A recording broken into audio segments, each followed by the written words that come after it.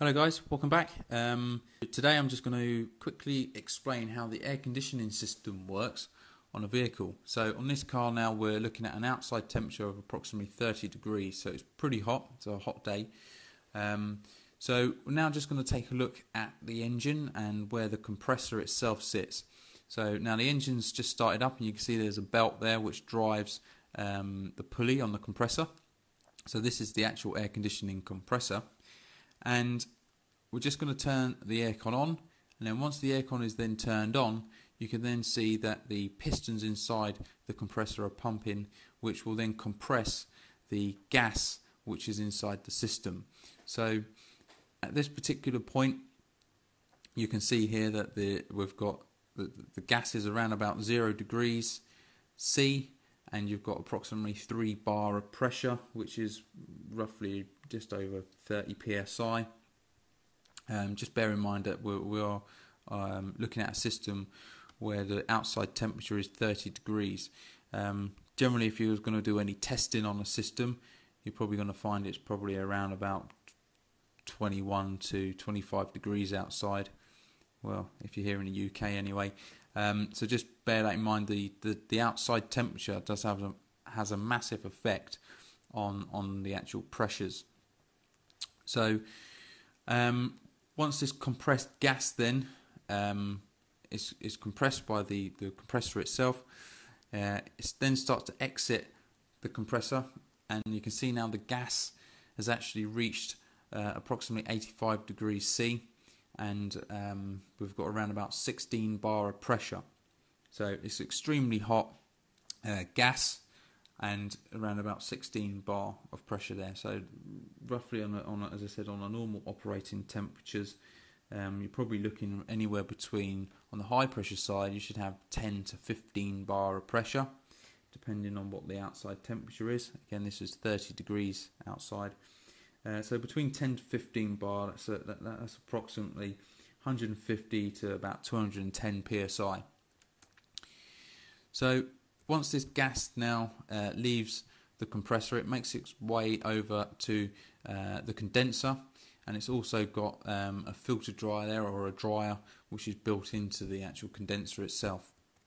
So as it kind of enters the top of the condenser, we can see that the temperature is approximately still 85 degrees and around about 16 bar in pressure.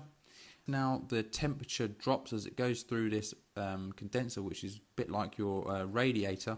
You can see that the temperature now drops right down to approximately 50 to 55 degrees.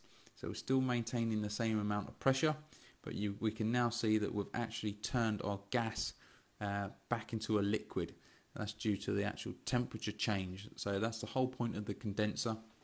As I said, it's a bit like a radiator. It's just reducing the temperature to turn that gas back into a liquid. So once this liquid then will flow through the actual dryer, and the dryer is there to stop any gas continue through the system, because we don't want any more gas to continue through the system. It needs to be in liquid form.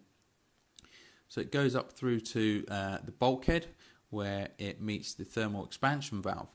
So this thermal expansion valve is kind of the halfway point of the system. So between the expansion valve and the actual compressor itself, you've kind of got two halves of the system.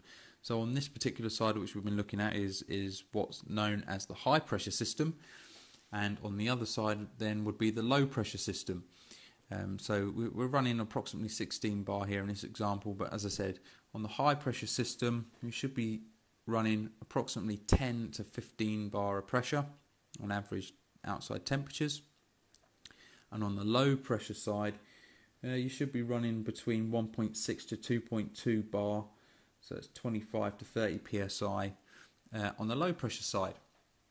So inside this thermal expansion valve is a very small hole, which is adjusted by a thermostat, like a wax thermostat effectively, inside there. But all you need to know is there's a small hole in there, and that changes the pressure from the high pressure side to the low pressure side.